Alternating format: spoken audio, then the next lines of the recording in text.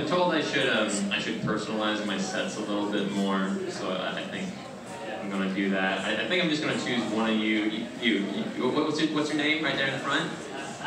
Alex. Alex. All right, this whole set's for you, Alex. Everyone else, you can watch. If you laugh, it's fine. But this is about Alex right here. Okay. Alex, what's your favorite color? Blue. Okay. And what's your favorite sports team? Boston Bruins. Okay, I'm going to try to personalize this set with that criteria in mind. Keep an eye out for it. It might just slip by. It might seem so natural. And then I'm just going to do... are you familiar with the term throwaway set? This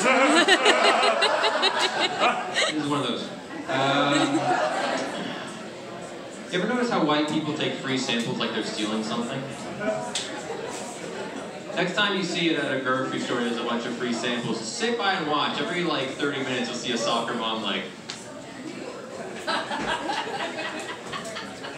It's like, okay. I feel like as a society, we don't use safe words very creatively. I think we could use that to learn things. We could learn languages. Like screw Duolingo. Imagine this. Next time Alex, you're in the bedroom with whoever it is, and you're strapped down, and what you walk in with, Alex? The strap on, yeah. And you're like, all right, what's a safe word? And she's like, pineapple. In Russian, you're like, oh shit. Yeah.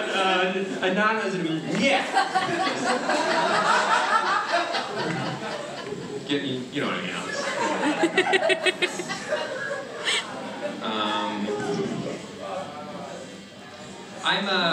I am American. I know I'm skinny and don't have a gun, so it's very confusing.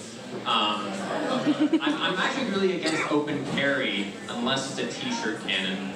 I feel like that's a very appropriate use for it. It's kind of the opposite. Now everyone's excited when they see it. They're like, oh, shoot me. You know, and you can still use it for self-defense. You know, you can stop a mugging with that. You know, you see someone like someone's purse, you light it up, and a mug shot. What do they got? Boston's Bruins jersey. Bam. There you go.